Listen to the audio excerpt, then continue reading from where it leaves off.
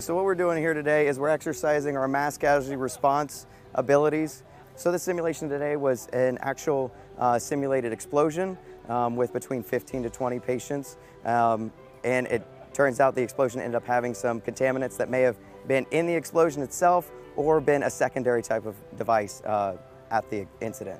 We are responding as part of the field response team here at this scene, but also what we do after at the clinic, which is decon and other patient triage and care, and also transport to better facilities that can better care for them, depending on their injuries. We want to practice like we play. So seeing real life type of injuries like this moulage that's fantastically done, to see this allows us to get in that mindset for whenever we're on our home station or even deployed downrange. And whenever we see that, we know what to do in those situations. We're here at the Med Group to take care of people. We have the emergency response capabilities to make sure that everybody's taken care of on base.